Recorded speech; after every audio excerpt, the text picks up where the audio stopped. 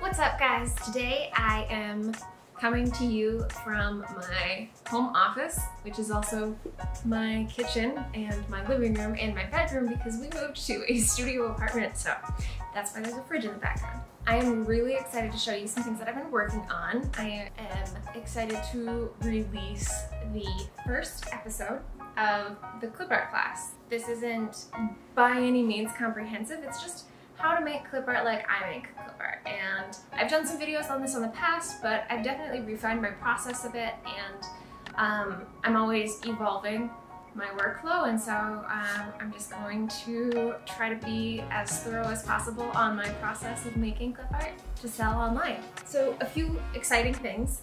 I've put together a resource pack that you can download. You can follow the link in my description. This contains a whole bunch of new resources.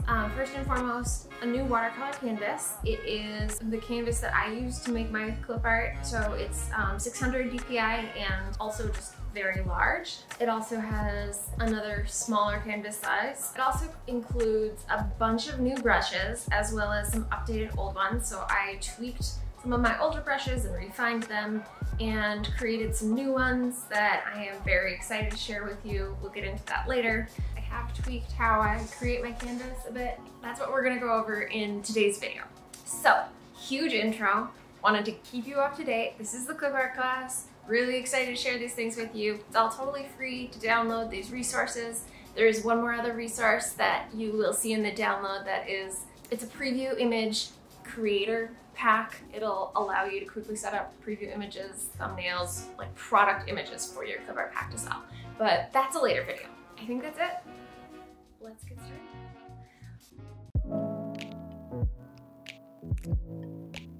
So to start off, we are in PROCREATE, and this is the texture that I have already for you to download.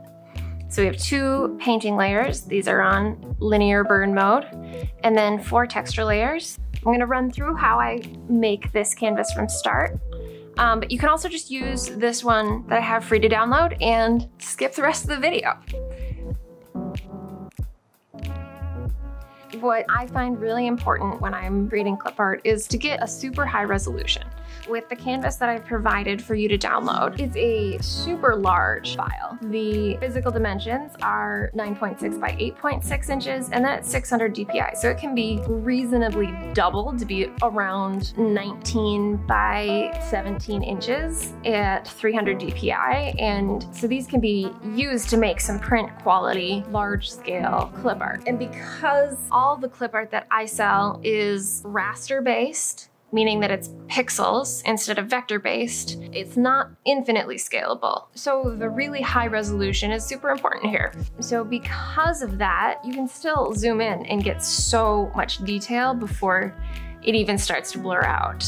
The downside of this, depending on your iPad model, the storage, and whatever canvas size you go with, there is a limit to the layers. If I go back into canvas information, my maximum layers is 14, and I know that 4 of those have to be my texture stack. That leaves me with 10 working layers. So I can't do a ton of layers in this, but I just create more canvases. The only time that that really comes into play is if I'm working on something that has a lot of different color layers, in which case you might have to either decrease the scale of your canvas or develop some workarounds. But in general, this has been the best size for me to create super high resolution clip art.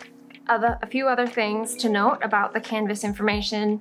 The color is always going to be RGB in PROCREATE. I believe in PROCREATE 5 they're going to have CMYK, so this video, depending on when that is released in 2019, you might be able to have both. I always work in RGB regardless. When you are setting up, say that you want to create a custom canvas size and fill in those layers, you can just tap create custom size. And if you want to start out by making it 600 DPI, then you can kind of gauge your size here in pixels. You can gauge how big you want it and like kind of find the right balance between maximum layers and the width and height. So I'm gonna start off, let's just do a screen size version.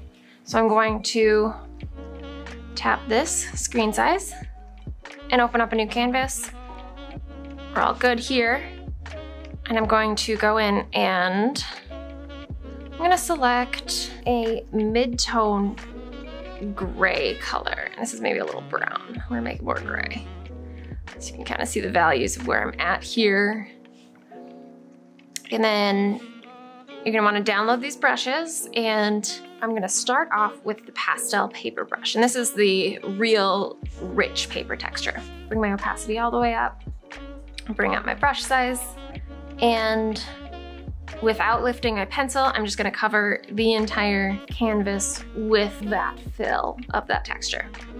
And now I'm going to go into my layers dialog, and I am going to duplicate this layer twice. And then I'm gonna do one more additional layer. I'm gonna move this to the bottom.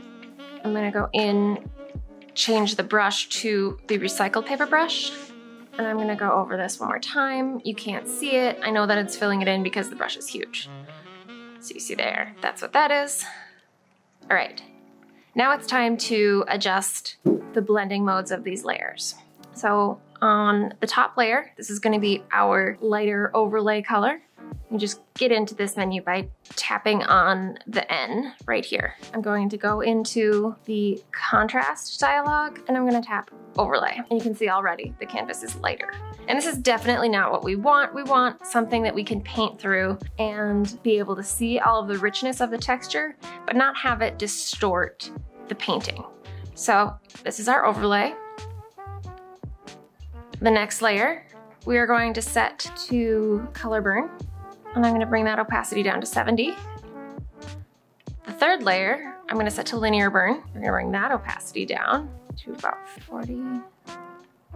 And then for our recycled paper texture, that one we are going to multiply and bring that down about 40%.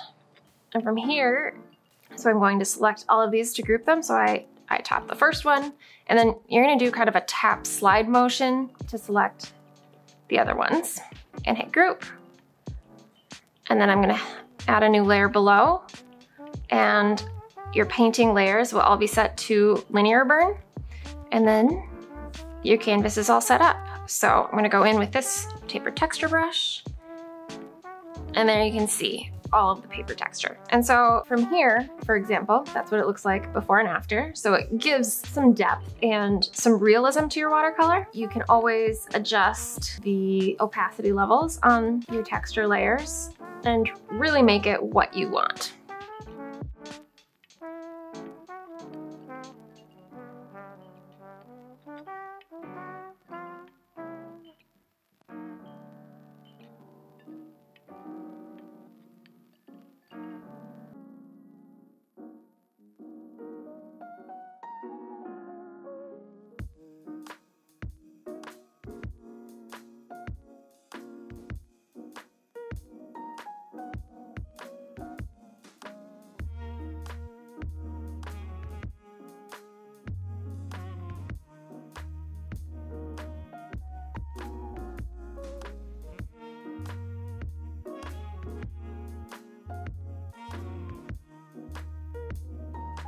Thank you guys so much for watching. Again, you can follow the link in the description to download the resources that we used in this video. If you have any questions or comments, feel free to leave them below. Give this video a thumbs up if you liked it, and feel free to subscribe if you want more in this video series, as well as more painting, how to, Procreate, brush making, etc. tutorials. Thank you so much for watching.